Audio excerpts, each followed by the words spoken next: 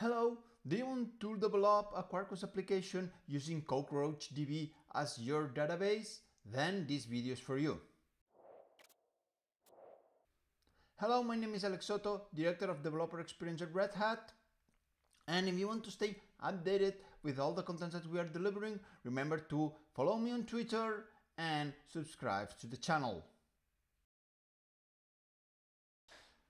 Okay, let's deploy and create a Quarkus application.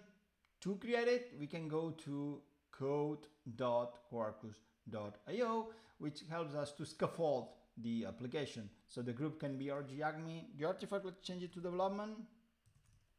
The build tool can be Maven or Gradle. Let's just stick to Maven. And now we need to pick up our extensions for the application. We are going to use JSONB as a marshalling on marshalling entities. Then we're going to use OpenAPI.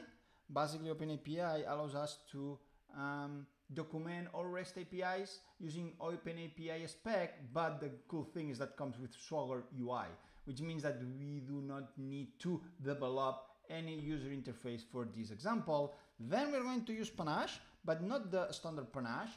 The Panache that the Panache that comes with REST. Okay, so you'll see that it's really easy to implement CRUD application with this extension because it creates all the endpoints or the REST API endpoints automatically for us. And finally, we need to choose the JDBC driver, which in the case of CockroachDB is the PostgreSQL driver, because there is no Cockroach JDBC driver. Basically, Cockroach leverage all these connection things to the Postgre driver. And that's all. We can generate another application. Now I can go here and I can just move this zip to current directory, and then I can unzip it and can go to development, and I can start Visual Studio Code. Of course, you could use any other IDE, but in my case, I really like Visual Studio Code, which is really light and IDE, and it works pretty well with Java. So let's start developing. I'm going to close all these tabs. I'm going to delete this because we do not need it at all. And let's create our entity. The entity, it's a developer, but Java. It's going to be a class, and this entity must extends Panache entity. Basically, what I'm doing here is just creating a developer entity, implementing the active record pattern. So the developer entity is the one who has the insert, the find, the update, the delete methods. All of them are implemented here, but also, for example, it contains the auto-generated ID of type long.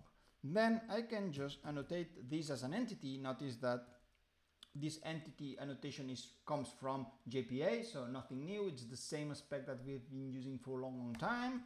And then I can create some columns. Let's create the first column, which is my name, or the name basically, and create another column. Notice that this column is again a JPA annotation, that it's public int age. I know that some of you might be wondering why I'm using public fields. The reason is that you can do this, you can reference on all your code these public fields, but then at compilation time, Quarkus changes this public scope to private and creates getters and setters, and change in all your code the field reference to the getters and setters. So we can just use the public fields without worrying about the scopes, and Quarkus will take care for us at compilation time. Then we've got our developer entity. Now let's create the REST endpoint for creating, deleting, or finding developers. Let's create a new class called developer resource .java. Okay, let's create it. Yeah, and it must be an interface, and this interface must extend Panache entity resource. Let me do this a bit smaller. Okay, now, and you need to set the entity that is baking, so it's developer, and the ID the type of the ID of the developer entity, which is long, and that's all. If you check this class, you'll see it's here that implements for us the list method, the get method by ID, the add method, and the date and the delete. So all these operations, all these CRUD operations are implemented by default. So before we can deploy this, we need to configure the database. To do that, let's use one snippet that comes with Quarkus extension for Visual Studio Code, which is this one. Now I can choose a Postgre JDBC format, because remember that CockroachDB uses the Postgre driver. Then the DB kind is Postgre, the username is root.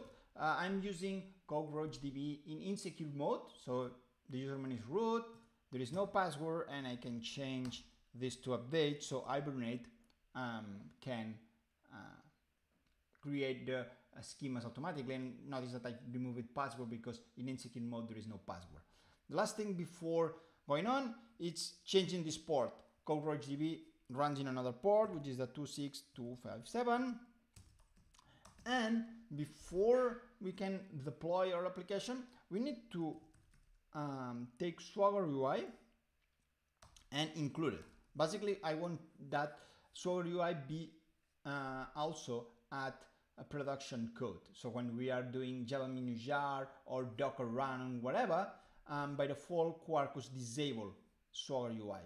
Swagger UI only works at dev mode. But if you want to use it at production mode as well, we need to set it always include to true.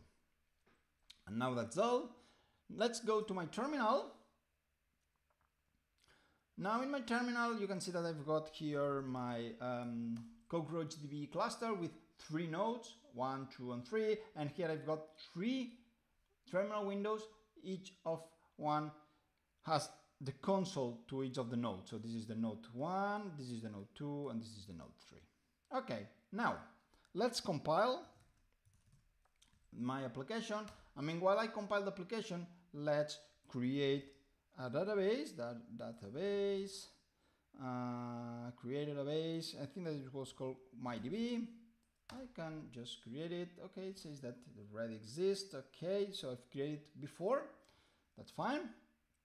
In fact, if I go here, you can see that the databases I've got here MyDB, and here I've got my 3 nodes. Okay, now let's deploy the application.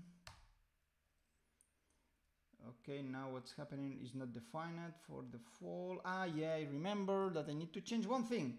It's here, I need to add this JDBC. This is something that has been changed in Quarkus on 1.5, that now when you want to specify the URL of the JDBC URL, you need to use the JDBC prefix, which I missed here, but it's important to notice because in previous version you didn't need this prefix, and now you need it. So if you find this error, you know why.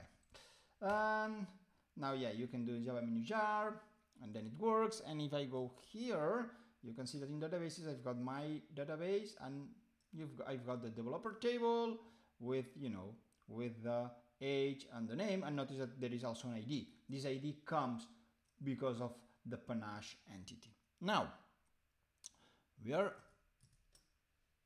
here, and I'm going to open the Swagger UI. Remember that I added the OpenAPI extension, so now I've got the Swagger UI interface, and notice all these REST endpoints that were generated automatically by Panache by using the REST Panache extension. I can get a developer, post a developer, get a developer by ID, put a developer, delete a developer. Let's post a developer. Let's add a new developer. I can just go here, try out.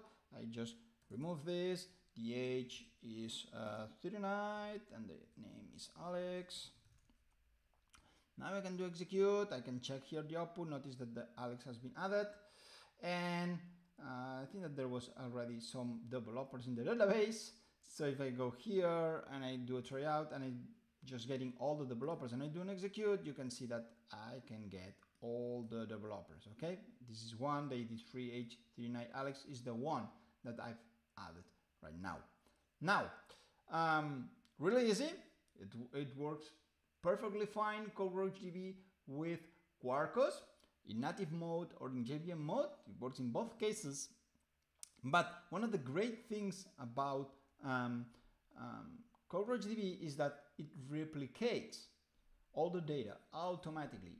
Notice that I've got 3 nodes, and now I can go to the node 1. Notice that here I am in the node 1. I can do host name. Okay. And notice that I'm saying that I am in the roach 1 node. I can do a select from my db.developer. I think that it's developer. Because yeah, developer. Oops. And notice that I'm saying that the here is Alex, and now notice that I'm changing to another node. This node is the node number 2. I can do a select again, my db.developer, and notice that this is exactly the same data, but I've just inserted to 1. And of course, if I go to here and I do hostname, notice that hostname is the 3rd node, and obviously if I do select from my db developer, you can see that the data is replicated automatically to all the Cockroach cluster. So you can see that CockroachDB is your solution, your persistent solution for creating real cloud native applications. Of course, this has been only an introduction, but in the next videos, we are going to see how to deploy a CockroachDB cluster to Kubernetes. Thank you very much and hope to see you again.